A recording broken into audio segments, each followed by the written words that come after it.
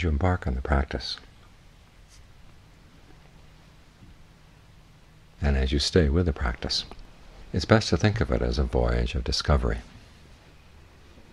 After all, the Buddha says, the goal is to see what you've never seen before, to realize what you never realized before, to attain what you've never attained before. So you are going into the unknown.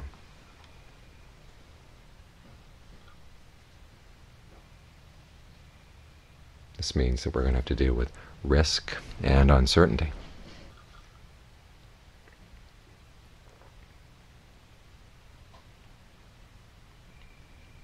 Which requires an interesting mix of attitudes. On the one hand, you have to have a certain amount of confidence.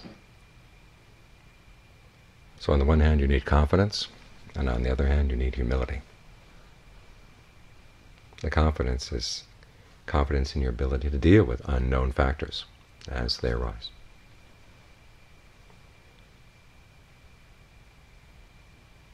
The humility means that you can't expect everything to fall into your preconceived notions.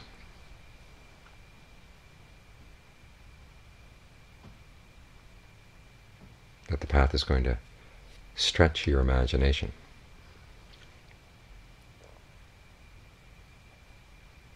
And ask more out of you than you might originally be prepared to give. So on the one hand, you need the confidence that yes, you can do this, and yes, this is a good place to go. And the humility to realize you don't know beforehand what it's going to be like.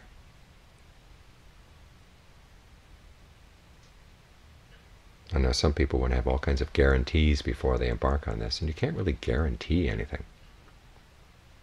And you can guarantee that when you get there it's going to be good. But how much is that guarantee worth for someone who hasn't experienced that yet? Just one more thing to take into consideration. You think about the Buddha when he embarked on his quest. He had no guarantee that he was going to survive, that he was going to find the deathless, that all that sacrifice was going to be worth it. But he reached the point in his life where he realized that if he didn't at least try it, he would feel that his life had been wasted. And so for him it was a huge experiment. There was a lot of risk and a lot of uncertainty.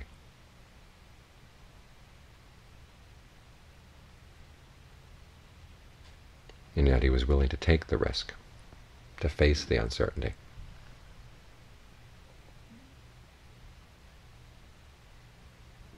And so for us, it's not quite that drastic. We do have people who have gone before. Now again, there's the question, can we trust them? Can we believe them?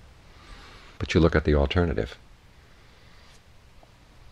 A life lived devoted to sensual pleasures, to trying to find happiness in things that are going to die, that we're going to be separated from. And so at the very least you say, well, there's a possibility here, let's give it a try.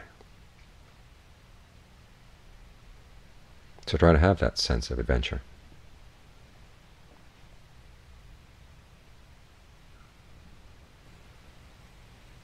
And be open to new things. And learn how to deal with uncertainties. Today we're talking about the maps for the jhanas. And when you try to apply the map to your actual experience, it's going to be uncertain for a while. You read the description of directed thought and evaluation and rapture and all. And the question is, what do those terms correspond to in your actual experience? And you may have some ideas, but they may be wrong. Is that going to stop you from practicing? It shouldn't. It should simply alert you to the fact that you're going to be dealing in uncertainties for a while. And when you place labels on your experiences, they have to be post-it notes, signposts to use in the meantime, until you get a better sense of the terrain.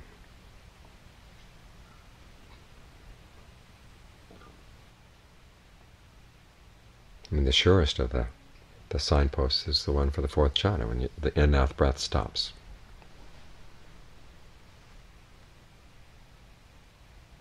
That's all the way in the fourth. How are you going to know 1, 2, and 3? Well, you guess for the time being.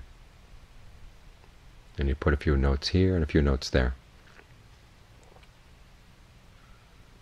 And have the confidence that, okay, when you find something more certain, you're going to be in a position where you can rearrange the notes if need be.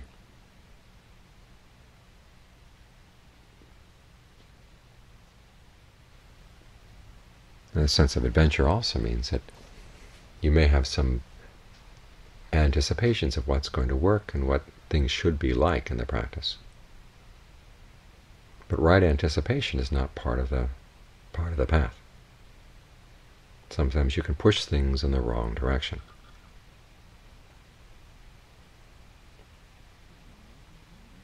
I mean, the Buddha's instructions are very precise, pretty simple, and part of us doesn't believe that anything that simple could really work. There must be some secret. There must be some way you can speed the process along. But sometimes in speeding along, you derail yourself. It's like sharpening a knife on a stone. If you're in too much of a hurry, you can ruin the blade. You sit there very carefully, rubbing against the stone, making sure that the pressure is even all the way down. And realizing you may be here for a while.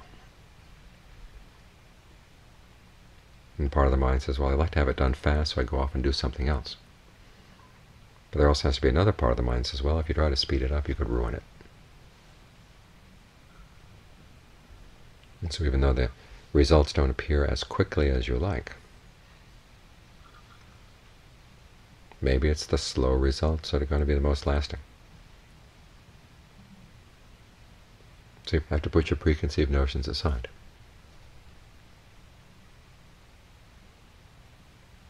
Don't try to skip over the steps. I mean, the Buddha does teach a sense of urgency, but he also teaches patience, and you have to learn how to balance the two.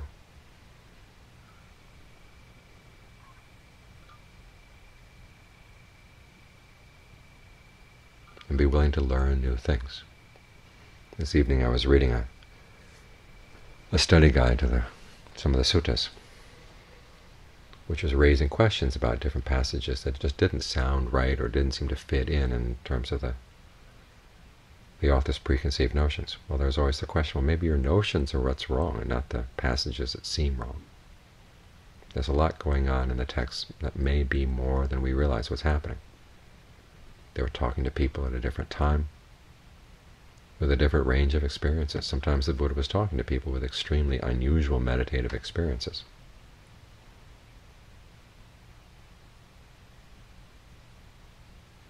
In other words, maybe he knew what he was talking about. Maybe the texts are accurately reporting him, even though they don't fit into our preconceived notions of what the text would be like if they were written for a modern American audience. So what you're asked as you approach this practice is to stretch your imagination a bit.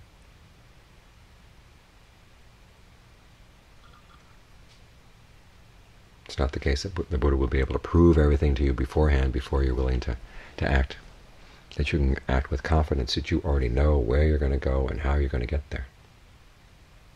You have to be willing to live with uncertainty and to put question marks against a lot of your assumptions. Because after all, remind yourself, your assumptions are the assumptions of someone with defilement, the assumption of someone who's still suffering.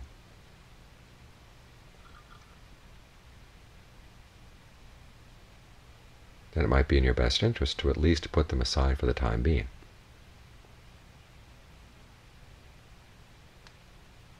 Instead of demanding that everything fit into your preconceived notions of how it should be.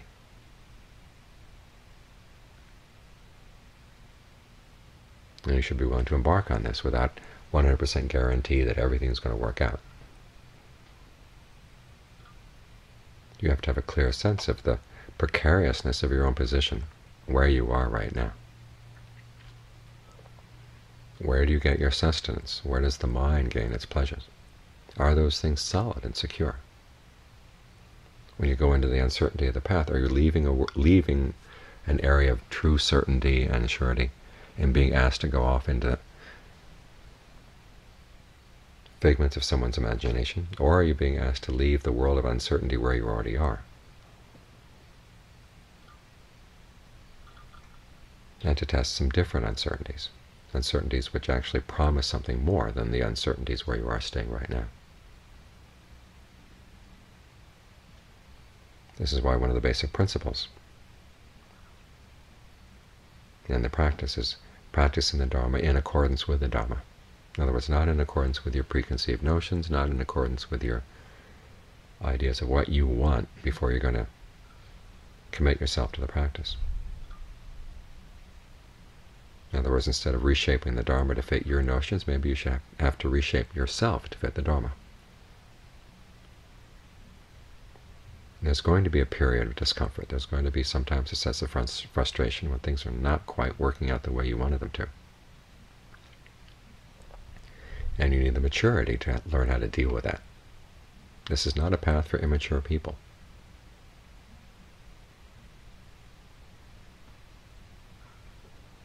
It's a path for people who know that they're in a very precarious position already.